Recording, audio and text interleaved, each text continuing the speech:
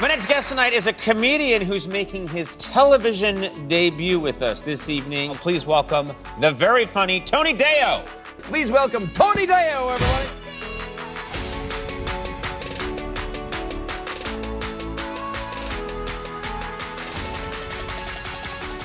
Great job. That's fantastic. Tony Deyo, everybody. We're going to break. We'll be right back.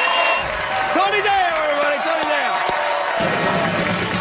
I don't know if it's just a fad with all my friends. They started naming their kids these crazy, wacky names. One couple I know named their first daughter Lyric, which is pretty, but it's not a name. It's a noun. Then they named their next daughter True. That's an adjective. Maybe I should be the first guy to name my kid a past participle. Here's my little boy, If.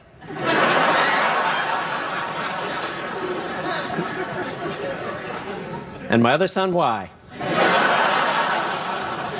Everyone has their advice on how to get through those early sleep deprivation months, and the advice is always the same. Sleep when the baby sleeps. You just sleep when the baby sleeps. Oh, thank you. I hadn't considered that before. Here's what I'll do. I'll sleep when the baby sleeps. Then I'll do the dishes when the baby does the dishes.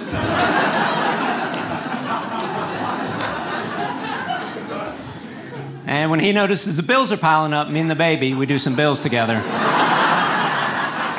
Got my scuba diving license recently. That was fun.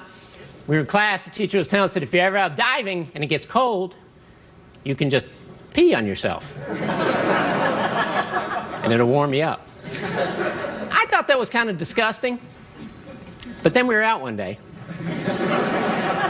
It started getting chilly, and I did it.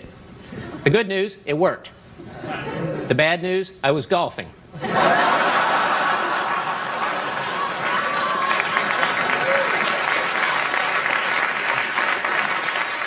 I'd take my computer into the help desk at the Apple Store, but at the Apple Store, they don't call it the help desk. They call it the Genius Bar. It's kind of a pompous name, don't you think? Genius Bar? It's like, sure, you know more about computers than I do, but let's be honest, you work at the mall right next to Cinnabon.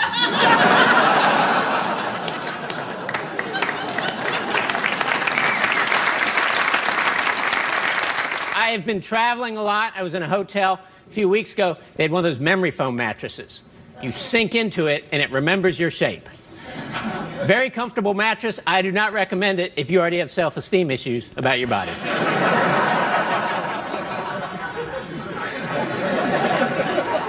Because the last thing you want to see first thing in the morning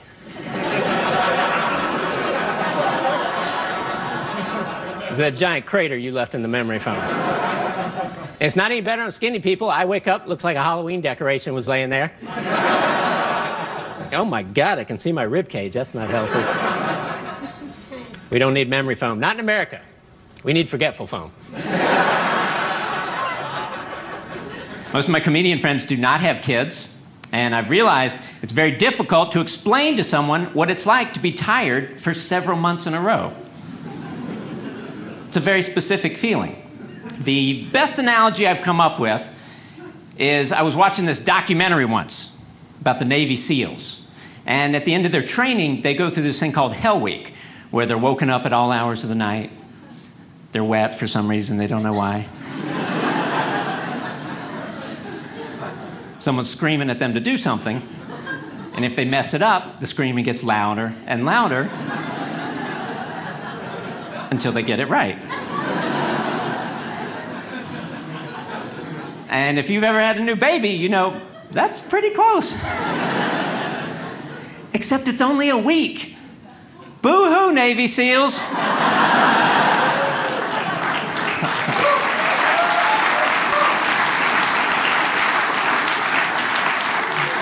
Oh, were you tired for a week? I'm sure that was so difficult. I think instead of SEAL Team 6, they should have sent 2 choppers of new dads in to get bin Laden. They would have killed him just because he woke the baby up.